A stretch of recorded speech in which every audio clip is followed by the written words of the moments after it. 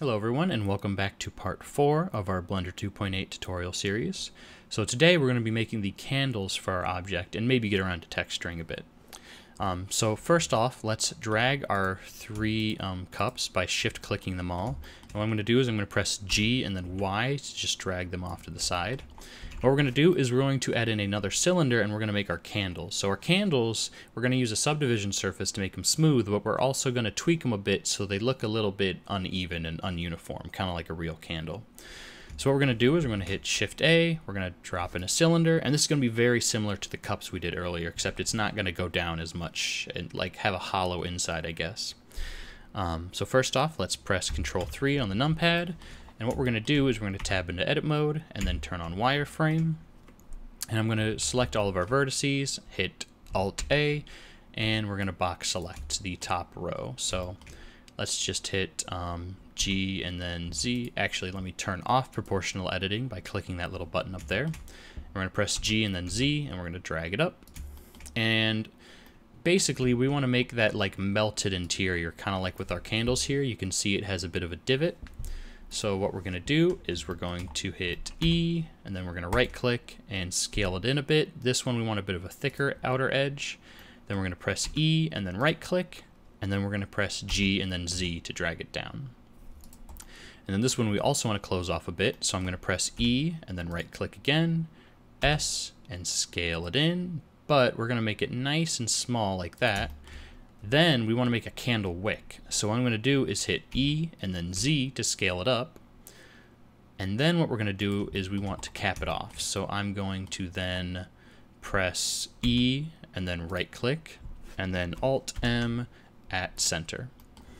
So it kind of looks like a candle wick, but we need to make it a bit thinner, kind of like thinning out towards the candle flame because it's going to be burning. So what I'm going to do is I'm going to add some edge loops here by hitting Control R and then scrolling up a bit, and then we're going to right click to place those.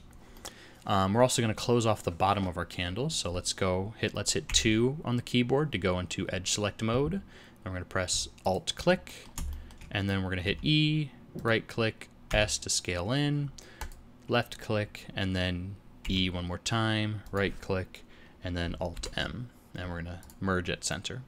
So you can see there's our candle taking shape. Now I'm going to go ahead and tab out of edit mode and add a subdivision surface right off the bat. So what we need to do first is fix this candle wick. So I'm going to tab back into edit mode, and we're going to go into edge select, and then we're going to alt click this top edge right here, and we're going to turn back on proportional editing. So we want to make this taper to the top. So I'm going to press S to scale, and I'm going to scroll wheel up a bit to make that influence circle a lot smaller. And we're just going to scale it in a bit, kind of like that. And once we're comfortable with it, we're going to press G and then Z and kind of scale it up. But I think this whole thing's a little too big, so what I'm going to do is I'm going to make the whole wick a lot smaller. So I'm going to, what we're going to do is we're going to hit 1 on the keyboard to go into vertex select, and we're just going to click on this little top dot right there. And we're going to start going down with our geometry. We're going to start selecting all the connected geometry. And one way to do that is with a certain part of your object selected, in this case that little vertex up there. I'm going to hold down Control on the keyboard and then hit plus on my numpad. And every time I hit plus, it's going to go further and further into our object until it selects all that geometry. So now with all of that geometry selected, I'm going to hit S, and then we're going to scale that wick in quite a bit. Let's actually turn off subdivision surface. Let's try scaling it one more time, and we're going to turn down this influence radius a bit. That looks about good. And now let's drag this down a bit so it isn't kind of pointing up. I think that looks pretty good. If you want, you can make it a little bit bigger, but I think that looks fine for our purposes. So let's turn back on subdivision surface. Now what I want to do is I want to add a bit of unevenness to our candle. So what I'm going to do is I'm going to tab back into edit mode, and we're going to go into face select by pressing 3 on the keyboard. And I'm going to hit Alt A to deselect everything. And what we're going to do is we're going to drag some of these faces randomly and drag them up and down. So I'm going to just start shift clicking some of these faces. And what we're going to do is we're going to hit G and then Z. And actually, let's turn back off proportional editing. We're going to press G and then Z and drag these up. to about there. And then let's go over here and let's drag these faces down. Why not? Let's drag them up a little bit more. And then let's go over here, and then we can also drag these down. And then let's just drag these two up. So you can see how we're kind of getting that random candle shape. Let's turn up the subdivision surface on the right here a little bit more. But it isn't as smooth as I'd like it, or it isn't as sharp on the edges as I'd like it. So let's tab back into edit mode, and we're going to add an edge loop here. So we're going to hit Control R, and if we click and then drag, you'll see it'll actually start taking shape of that of those curves that we made, I guess. So let's do the same on the inside. Control R, click and then drag down a bit. And yeah, that looks good. So if we tab out of edit mode, you can see we're kind of getting that candle shape. So let's do the same to the bottom. Tab into edit mode, Control R, drag it down a bit. And then let's also do the same down here. Click, drag, Control R. And you can see we have a little candle. So let's go to Object, Shade Smooth, and there's our candle object. So let's do the same thing we did with the candle holders over here, and we're going to go Control 3 and do a side view. I'm going to hit Z and then go into wireframe, and I'm going to drag this over a bit on the Y-axis. And let's hit Shift D to duplicate, and then press Y to lock it on the Y. And we're going to turn back on proportional editing, and we're going to move this shape down a bit more. So let's just select all these top edges. We're going to press G and then Z, and then move it down. Tab into edit mode, duplicate it again, drag it over, tab into edit mode, and then G and then Z, and make a smaller candle. So you can see we already have 3 candles and 3 candle holders. The sizing is a bit off, so let's start scaling these a bit to fit a bit better. So I'm going to select all of these objects, and I'm going to hit G and then Z to move them up a bit. And let's just turn off proportional editing while we're at it. And let's bring back that floor plane that we had before. So it looks a lot smaller than our objects. So what I'm going to do is I'm going to scale all of our objects down. So let's actually move them into a better position. So I'm going to select these 3 candle holders over here, then press Control 3, and I'm going to tab into wireframe so we can see that faint outline of our floor right there. What I'm going to do is I'm going to just press G and then drag it over until it just about lines up here. You can see it isn't quite on the floor, so we're going to press G and then Z while zoomed in to kind of see where it's touching. That looks good. And if we scroll out a bit, we can see our cups are now on the table. So what I'm going to do is I'm going to drag these candles off to the side, and we want to make them in that formation that we have in my reference picture here, kind of like next to each other like that. So I'm going to press 7 on the numpad to go into a top view, and let's just start dragging our candles. So this is the tallest one, this is the shortest one, so let's move the middle one over here. We're going to move our tallest candle to the back, shortest one to that position, and medium one to right about there, giving them a little bit of space. So if we go into a side view, you can see our candles are positioned. I think they're a bit different from the reference picture, but that's okay. So now let's grab our candles over here and bring them over to our scene. And what I'm going to actually do is I'm going to scale these all down. So I'm just going to, with them all selected, press S and then scale them down. And I'm not sure how big we want them, so let's just kind of overlap them roughly by hitting G and then Z. So those candles actually look perfectly fine. If I drag them over a bit to just line up the first candle, I think we can make them a little bit bigger. But that looks about the right size, so I'm going to press G and then Z and then bring them up. But since we were scaling them in object mode, we're tweaking the object scale, and sometimes that breaks things.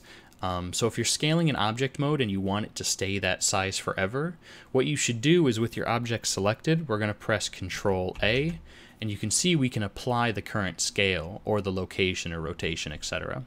So in this case, we're going to hit Apply Scale, and these are now this is now their permanent scale. So now what we're going to do is we're going to make them level with the floor. So we're going to select our candles, shift clicking them all, and then we're going to hit Control 3, go back into a side view.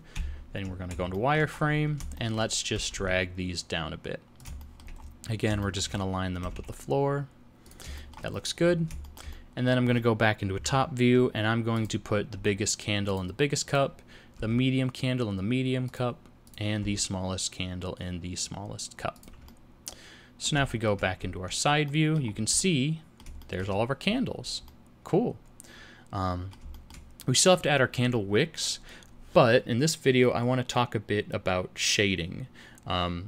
So shading is a bit of a complex topic. You can tweak a lot of settings, but we're going to make some really basic materials. So what I'm going to do is I'm going to go into the shading tab at the top. Now this can be a bit overwhelming. There are all sorts of new like buttons and everything's moved a bit, but just remember the 3D viewport's up here, and we're going to change how the object looks in this panel down here. So what I'm going to start with is I'm going to select this big cup right here. So what we're going to do is we're going to make a material for all these cups, and they're going to share it. So with the big cup selected, I'm going to click this little new button to make a new material, and we're going to scroll out. Now this is a very big shader. There's all sorts of features and things you can tweak, but we're only going to be touching a few of them. And if you really want to study every single one of them, just Google principled BSDF or wait until I make a tutorial on it. In this case though, we're just going to be tweaking some basic features. So let's start off by making this material look like glass by tweaking the transmission shader, which will give us a see-through glass that we can play with. So nodes are really easy to use in Blender. They're really powerful too. So all we have to do is click and then drag on the transmission slider right here. We're going to set it all the way to 1.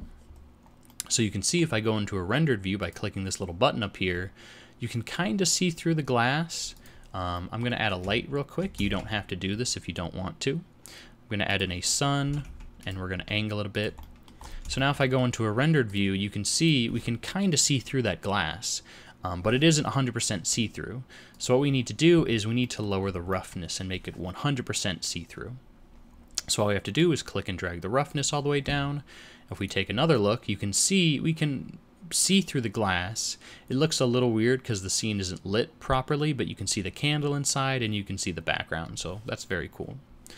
But it isn't 100% see-through, it's kind of darkened, so we're going to take the base color, which is the color of the glass, and we're going to set it all the way to white. So we're going to make it a bright white, and now it should be almost 100% see-through. So that's pretty cool. Now we're going to reuse this glass material, so we're going to click on the medium one, and what we're going to do is we're going to click this little drop down right here, and actually let's rename it. So with our big candle holder selected, we're going to go to the material tab over here. You can see all the same settings are over here as you see in the node editor. But anyways, we just want to change the name. So if we want to rename our material, we're going to double click this material 01 up here, and we're going to name it glass, and then hit enter. And then we're going to click this middle candle holder. We're going to click the drop down, make it glass, click this one, drop down glass. And now if we go to rendered view, you can see they all look like see-through glass. So you can already see it's kind of looking pretty cool. That's just the power of ray tracing, basically. So anyways, that's basically our material for glass. Now let's make our candle material real quick. So we're going to click new. We're going to call this one candle. And we're going to add another one called flame, but we won't tweak this till later. So now we have two materials, candle and flame. We're going to make sure we have candle selected, so we're only tweaking that one. So the candle material is actually very simple. What we're going to do is we're going to set the roughness all the way up to 1, so it isn't reflective because it's a waxy candle. And then we're going to actually tweak this setting called subsurface, and we're going to set that all the way up to 1. And the reason for that is because candles absorb a little bit of light. If you look here, if I zoom in on this reference, you can see the candle kind of captures some of that light, and it kind of glows on the inside, kind of like if you put your finger up to a flashlight. It kind of does a subsurface scattering of light, so to speak. So that'll be useful in making our candle look a bit more realistic. So if we go into rendered view one more time, you can see it looks a lot more like colorful, but as we let it render a bit more, it looks a bit more refined. And if you can almost see that reflective not reflective, but you can almost see that waxy candle look. So let's quickly apply that to our other candles. We're going to go candle and then candle. So that's very cool. We also want to add in that flame material. So with the medium one selected, I'm going to hit plus. And then we're going to make this empty material right here flame, and then the same one for this one. I'm going to make it flame. So that's very cool. We have a little bit more time left in this video, so let's actually finish the flame. What I'm going to do is I'm going to select this big candle right here. I'm going to hit Shift H, and then we're actually going to go back to Layout View, and I'm going to press period to zoom in on it. And what we're going to do is we're going to tab into edit mode, and what we want to do is we want to add a little flame to the top of it. So one easy way to do this is we're going to actually add an object in edit mode, so it'll be a part of the object, but it will be disconnected, if that makes sense. So we're going to hit 3D cursor, and we're going to click on the center of our candle wick right there. And now whatever object we add into the scene, it will spawn right on the top of that thing right there. So what I'm going to do is I'm going to hit Shift A. We're going to add in a UV sphere in this case, and you'll see it looks super big, but all we have to do is press S, scale it down a bunch, and what we're going to do is we're going to scale it up on the Z to make it look like a candle wick. So I'm going to press GZ to move it up a tiny bit, and then we're going to press S, scale it in a tiny bit more, and we're going to press S and then Z to scale it on the Z to get that candle wick look. I think it could be a little bit smaller. So we're going to scale it in a bit more, and we're going to drag it right above the candle wick. We don't want it connecting though. So you can see there's our little flame. Now what we're going to do is we're going to assign a texture specifically to this part of our object.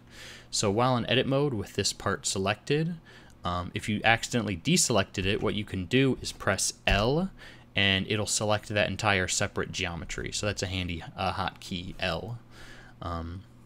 So what we're going to do is we're going to go to our material tab right here, and the entire object right now uses the candle material, but if we go to flame and then click assign while in edit mode, it'll assign the flame material just to that candle wick.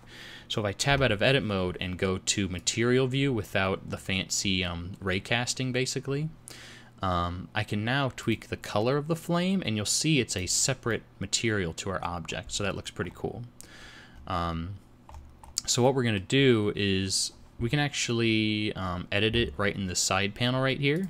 So I'm going to set it to like a nice dark orange reddish color. And what I'm actually going to do is we should kind of tweak this a bit better. So I'm going to go back into the shading tab, and to zoom in on this I'm going to hit tab and then press period to zoom in on the specific selected geometry. And what we want to do is we want to make it a little bit emissive, kind of like bright. So what I'm going to do is, even though this is kind of unnecessary, I'm going to delete the principled BSDF. And what we're going to do is we're going to add in some nodes now. Sorry, ignore that. We're going to add in some nodes. So this will be a bit confusing, but just follow along. We're going to hit Control A, and what we want is to go to the shader tab, add in an emission node, and we want to also add in a transparent shader node. And then we're going to mix these two together. So a flame is kind of see-through, so that's where the transparent comes in, but it also gives off light, so that's where the emission comes in.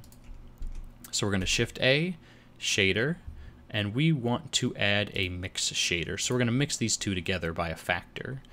So let's drag the emission, put it in the top, and the translucent and put it in the bottom.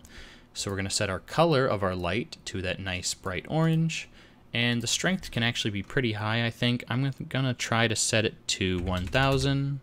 Might be too bright, but we'll see.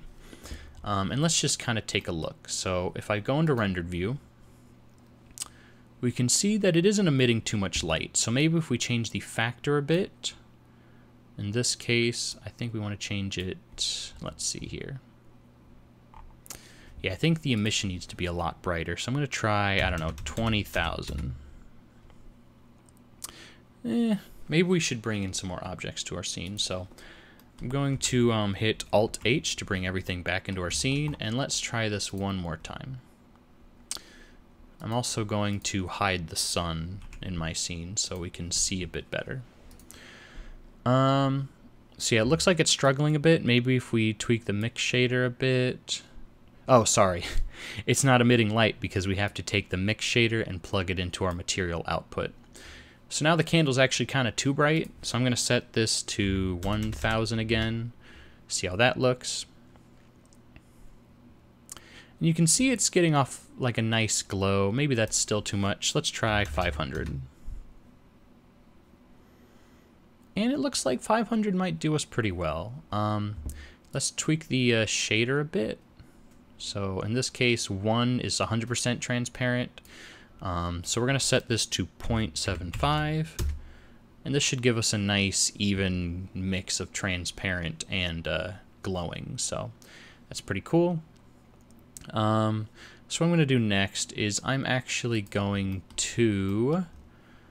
going to just duplicate this candle so we don't have to redo all that work.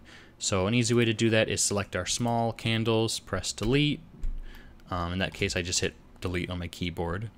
We're going to go into a top view and we're going to shift duplicate this candle.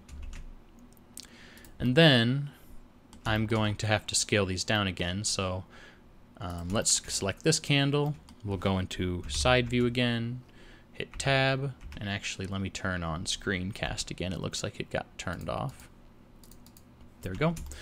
We're going to hit tab, go into wireframe, turn on proportional editing, and we're going to select everything. And now you can see we're also selecting that new candle wick. We're going to drag this down a tiny bit, turning off proportional editing. We actually don't need it. Sorry, I might have turned it back on. And then let's do that with our other candle. Select all the top stuff and drag it down.